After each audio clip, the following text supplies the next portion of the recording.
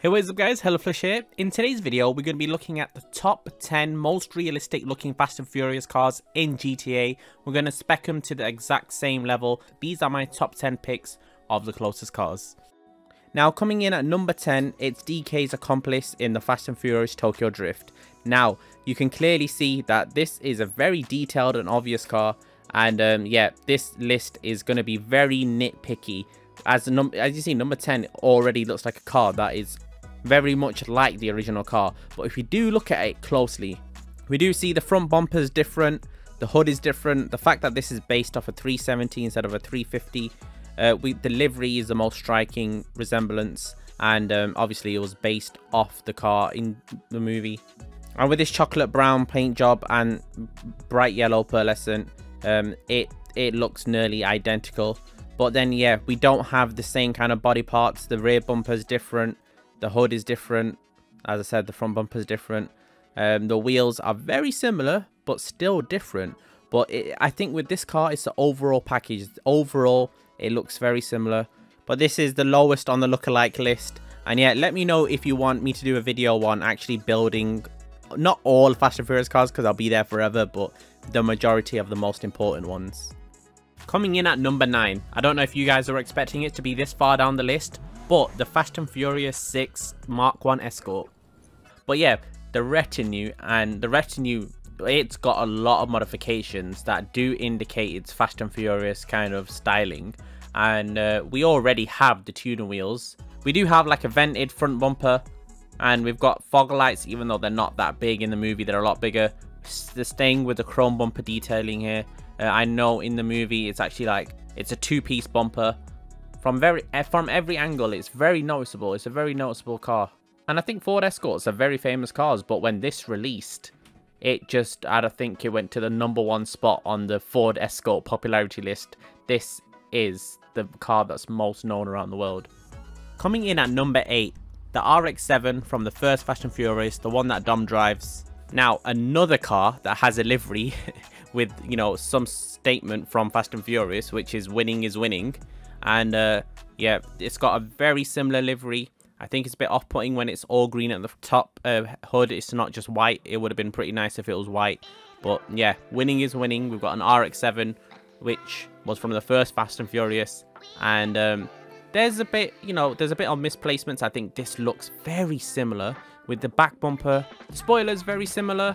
It's just when we get to the front here and we actually look at the front, you can see the bumper designs are a bit different. Again, missing fog lights, a different type of design. The wheels are the biggest difference, but look at it. Just look how close Rockstar got it. If we did a little Photoshop and then we linked the lights up there, I think it would have looked very, very close to the actual car. But you can tell with the modifications, this car clearly has Fast and Furious in its design themes. Coming in at number 7, the yellow R33 from the first Fast and Furious. Now, being one of the only R33s in the franchise, not a very famous car, but it's the Pizza Boy car from the first Fast and Furious. Now, we know that a lot of the back of this LG Retro is based off the R33, but look at the striking resemblance in the movie and of this car in the game. And even the livery is called Pizza Boy, which is another referral to Fast and Furious, and Star do that a lot.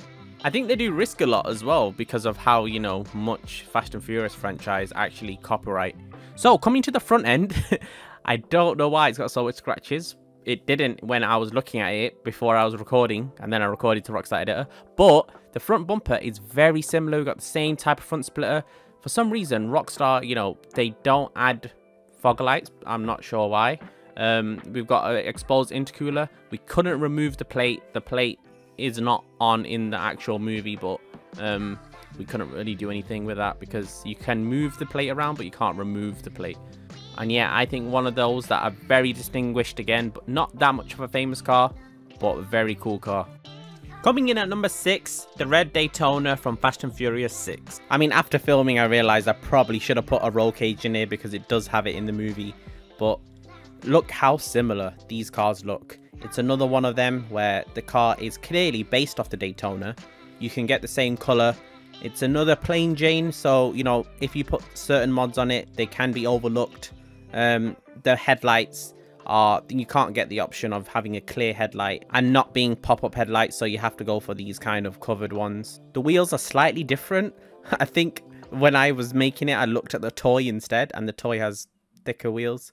Again, for some reason, there is hardly any actual Fast and Furious pictures on Google Images, so, you know, you have to make do with a lot of toy images.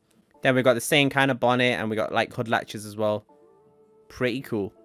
Now, coming to the top 5, we're starting off with the Supra from the first Fast and Furious.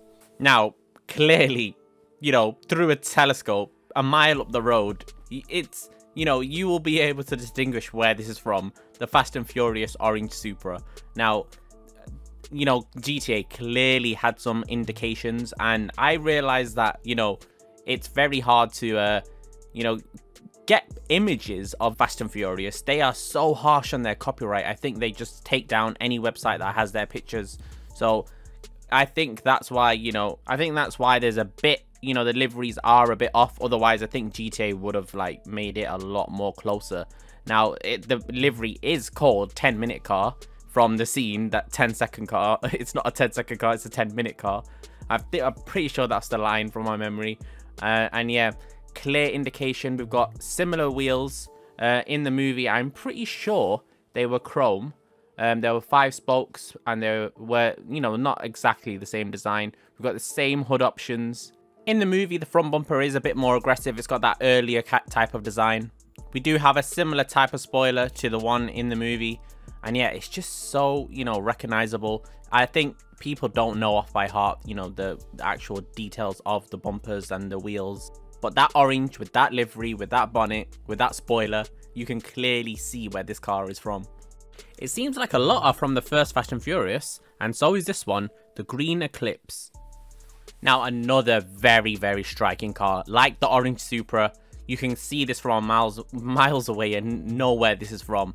Now, this has gone into so much detail. I think the front just looks nearly the exact same. Even the livery has, you know, the little detail like the writing right between the headlights. The livery is called Almost Had You, just like the 10-minute car kind of thing on the Supra. And yeah, it's just, I think this is more detailed than the Supra because it has the same back diffuser. The only thing is the spoiler. The spoiler doesn't come in that kind of double spoke, but this livery I do think is the closest. And this car just has the combination to kind of, it even has the roof scoop that's, you know, on the actual car as well. The detail on the bonnet, the fact that you can get a carbon bonnet so you can make it look black, I think that's just, it is very high on this list for a reason. We're nearly at the top now. We've got the Nova from Fast and Furious 9. A movie that I've not watched yet, and a car that I've not seen except these Google images. Again, Google Images disappointed me here with this one because there were only a few images of this actual car. Now, there's one it's flipping in the air, and you can clearly have an indication of what the wheel looks like. But this is very close. Like, the car itself, the Nova, actually looks very similar to the Vamos in GTA. And then you've got the similar stripes on the hood. You've got the color. You've got very similar wheels, similar bumper. This car is very much the same as it is in real life. It's striking how they got the car to look so similar and handle so similar. At number 2, the white Supra from the sad ending of Fast and Furious 7. Now, I think you guys knew this was going to be very high on the list. And yeah, it is the Supra, the white Supra. And you know, the main reason for this is how simple it is. It seems like the more basic, simple cars are on top of the list here because of the modification suit. And yeah, this is just a great plain example. It's the best example on the list, but the most accurate example of the Supra. The only real difference is, you know, the exhaust at the back, single exit on the right, and it's not on the left. And the wheels are a bit different. Similar design, to be honest, but they're a bit different. And yeah, we've got the same splitter. We've got a similar front bumper. We don't have the fog lights. But it just looks so similar. And if anyone remembers that scene, they definitely remember this car. Now, at number 1, the Challenger from Too Fast, Too Furious. And, you know, this is very distinguished. Of course, it wasn't as famous as a movie as a few others. So, you know, if you're driving it on the streets of Los Santos, people might not get it straight away. But the striking resemblance, just going through the options on this car, you've got the same options. Of course, a lot of the reason for this is because the car is, you know, near stock in the movie. So you can see that you can add the, you know, the original riveted bumpers, and the fact that you've got these little bars on the bumpers in the rear that you can add as an option in LSC. You've got the same type of hood. And yeah, you can basically build this car to look exactly the same. The body styling, the only major difference with the car is the fact that it doesn't have the black stripe at the back. So where the spoiler area is, it doesn't have that black stripe. But yeah, the Goatnut's one of those cars that looks so realistic as well. So the combination of being so realistic and you know, it's one thick stripe instead of a double stripe that I've got in there, there's just too much resemblance. The wheels look nearly exact as well, so it's a perfect example of the movie car.